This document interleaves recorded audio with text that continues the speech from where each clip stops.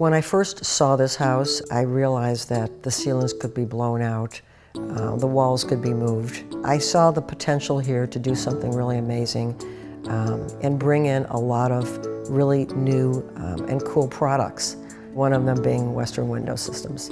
They're incredibly customizable. I could design something and they would have no problem building it. It's adaptable in many different situations, many different applications.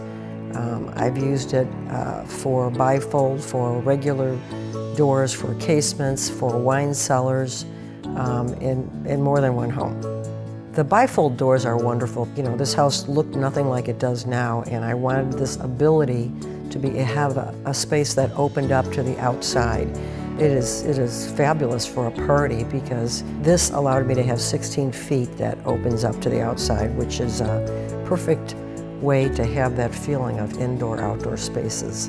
One of the great things of the bifold doors is that it's incredibly easy to operate.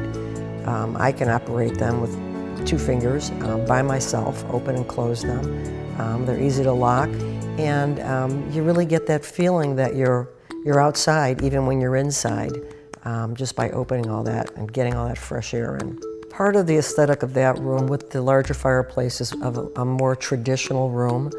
You walk in and you see the exact same thing on the right and on the left. So I like the idea of having, you know, 2 sets of doors with the hoppers above that.